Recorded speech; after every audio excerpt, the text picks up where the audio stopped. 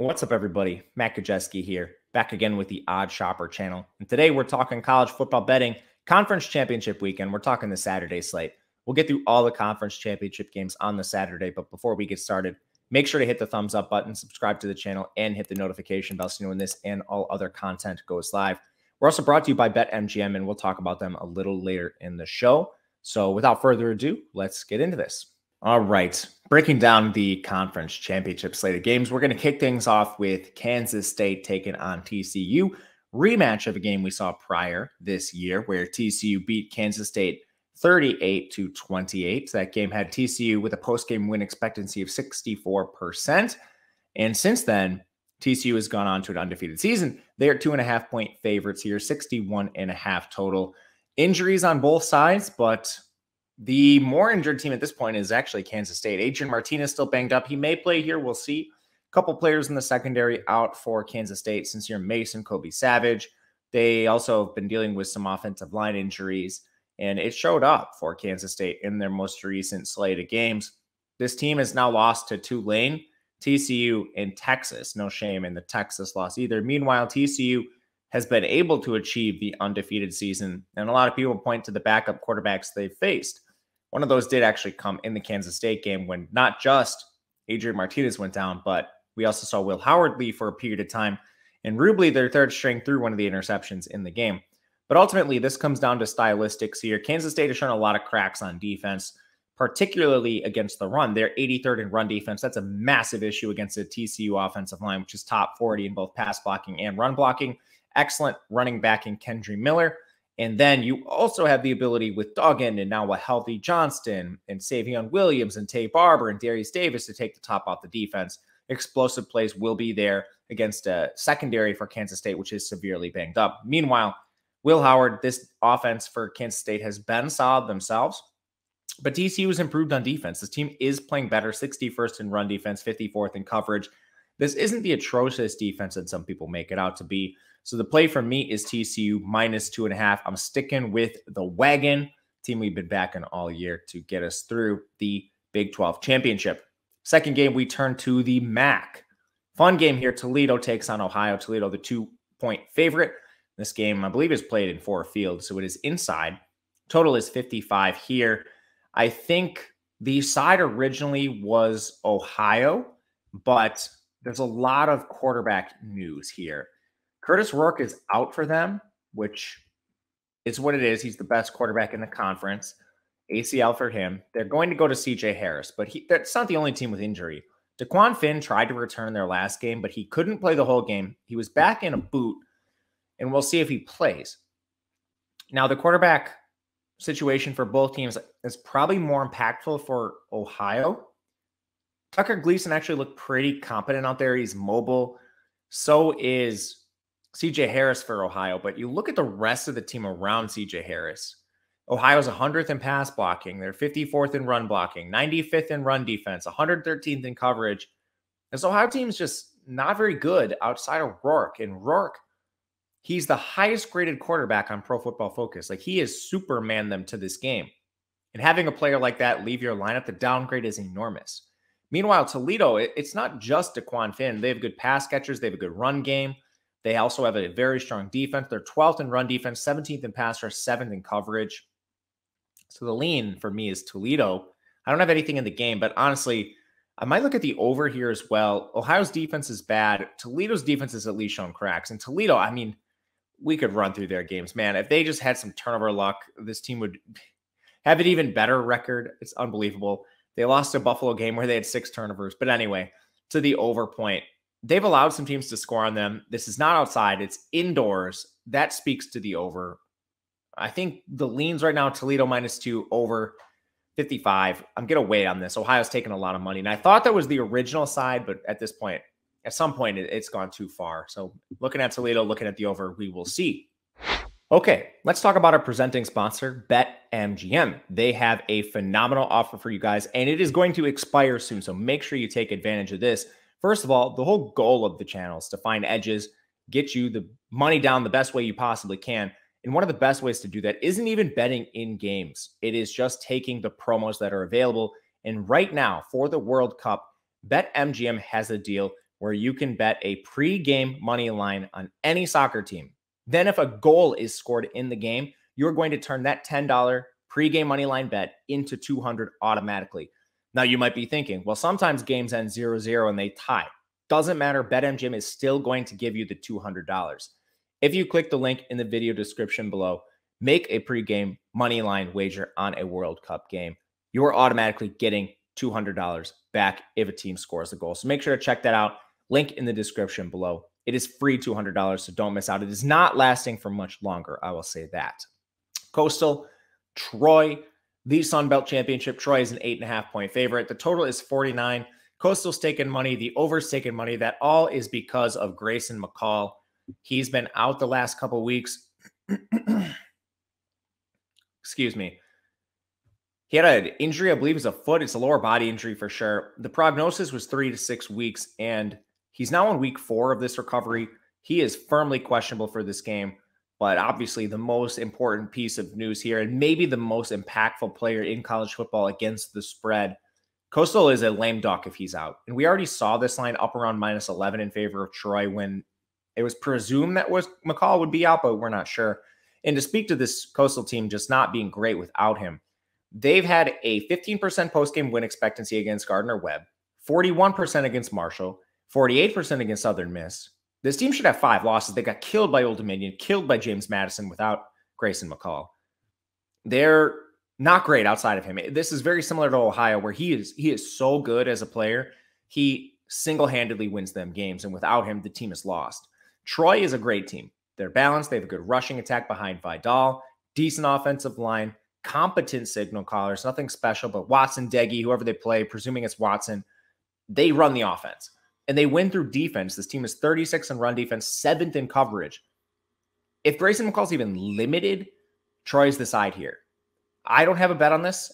I don't think I'll have a bet unless we get definitive news that McCall's out. Then I'll try to jump on Troy. Or if we get definitive news that McCall can run, then I'll bet Costal. But it's a pass. We don't have the most impactful piece of information we need in this game. The SEC Championship. LSU takes on Georgia. Georgia is 17.5-point favorite, 51.5 total. Biggest news in this game is the status of Jaden Daniels. Appears he will play, but he is in a walking boot. For a dual threat quarterback, you don't need me to tell you that that's a concern, but it is. And the one thing I'll say is they did this once earlier this season where he suffered what was called an ankle sprain, but then he came out the next week and played with very little limitation. So this could be precautionary. We're not sure, but it's hard to really point to any advantages in LSU's direction. The best advantage they have is going to be their pass rush. We know Perkins. We know Ojulari. Unfortunately, Georgia is 7th in pass blocking, 10th in run blocking. Todd Monken's up for a lot of awards this year as the offensive coordinator of Georgia. And plus, they run a scheme that can mask those issues. They use 2 tight ends a lot, and one of them is just a woolly mammoth of a human being in Darnell Washington. If you don't know how big he is, holy smokes, 6'7", like 270 pounds. They can run him in line, and that's a great way to mitigate opposing pass rushes. You dedicate essentially a 6th offensive lineman, except weight. The guy can actually run routes and beat DBs and linebackers too. Georgia, just a different style of offense. It's incredible what they're able to do. The issue with a 17.5-point spread here is the total is only 51.5. You're dealing with very little margin for error, and we've seen this in Georgia games. The second you kick 2 field goals, boom, you have the opponent covering the spread. This happened against Missouri. Georgia kicks 4 field goals in the game. Suddenly, the score is single digits. It happened against Kentucky. You kick a couple field goals or have an interception or a drive stall out, 16-6. You get scores like that. So LSU's the side I prefer, not because I think the Tigers are anything special here, but this relies on Jaden Daniels' news. I also think the over is in play because LSU can score, and Georgia certainly can score. They can score against that, especially the LSU secondary, which ranks 93rd in coverage. If Daniels is full go, I'll play the over at 51.5. If he is limited, I still may look at LSU just as the side here in a low total game, but we'll see. AAC Championship, UCF takes on Tulane, 4-point spread. The game is down in Louisiana. Tulane, the home team for this conference championship, and it's a rematch. In the first game, we saw UCF take down Tulane, and John Rice Plumlee had 178 rushing yards. Well, thing is here, he is hurt. injured his hamstring again last week, left in the second quarter. According to the coaching staff, he could have returned. Not sure about that. He's been banged up for a while now, and it shows in his designed rush attempts numbers. Against Navy, barely ran the ball. They lost. And this team has been spotty all year long. They have trouble playing from behind. They got demolished by East Carolina. They lost to Louisville. They lost to Navy. They should have beat Navy, but they couldn't use their running. Navy's a very, very low margin of error type team. If you have errors, Navy is going to beat you. So that happened. In the first game, I honestly think Tulane should have won. You look at the game, Tulane outgained UCF 468 to 391. They averaged 5.9 yards per play. UCF was at 5.6. Just Tulane had 2 turnovers. UCF had 0. Tulane kicked a field goal from the UCF 5. And then Tulane actually plays good defense on the year. They're 5th in coverage. That's where they really excel. But they're still 43rd in run defense. If they could just figure out this dual threat defense, they're the side here. And with the environmental factors, Plumlee being injured, I think it's even more viable to back Tulane. I hit them -3. Less interested in -4, but I still do think Tulane is playable. Mountain West Championship, Fresno State, Boise State, -3 in favor of Boise. This might move to 3.5. I'm seeing some juice on Boise. 54 is the total here. Not really too many injuries. Both these teams kind of peaking at the right time. Boise held a lot of guys out last week, but I think most of it was precautionary, so we won't talk too much. Helani got hurt, but it looked like it was precautionary as well. And Fresno's getting healthy at the right time. They now have Jake Haener. In the first game they played, they did not have Jake Haener. Boise with a resounding win. Very tough to glean anything from that matchup just because the absence of Haener is really where all of Fresno's main losses came. They did drop a game to Oregon State, but all the losses that have been impactful to this team came without Haener. With him, man, they've just been dunking on teams since he returned. Outgained by Wyoming by over 100 yards, demolished Nevada. UNLV outgained this team, but Fresno averaged more yards per play. So they've been awesome. Meanwhile, Boise's just been beating up on really weak teams. They were outgained by Utah State. This team was outgained by Wyoming, well over 100 yards as well there. They boat raced Nevada. Well, Nevada has 2 wins. Not really much to say there. And then going all the way back to their most recent decent competition was BYU. And BYU slaughtered this team. 532 yards for BYU. Boise was at 324. I don't know. I'm trying to sell on Boise. Ultimately, this comes down to the line. And if Boise's going to take money, I'm going to wait for Fresno and try to get a 3.5 here. But Fresno's the side I like. We'll back Haener. Big Ten Championship. Michigan 17-point favorite over Purdue. 52 total here.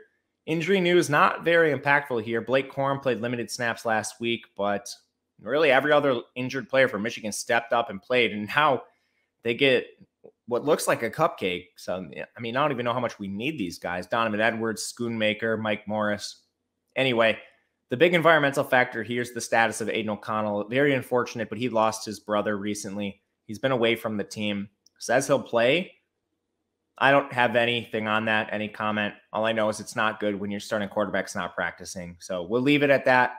Environment's not great for Purdue entering this game. You'll hear people call it a look ahead for Michigan. Aiden O'Connell's a little more important than look aheads for Michigan, looking ahead a month from now. Anyway, to the game, Purdue sucks on defense. They're 93rd in run defense. Michigan's going to run all over them. No questions asked. Meanwhile, Purdue, they run this little rinky-dink offense. Their pass rate is above 50%. They're pretty fast themselves in terms of pace, but they don't throw it downfield, just underneath stuff. Michigan's 8th in run defense, 31st in pass rush, 5th in coverage. No bet in the game for me, just not worth talking about. Last game, we've got Clemson taking on North Carolina. This is the AAC championship.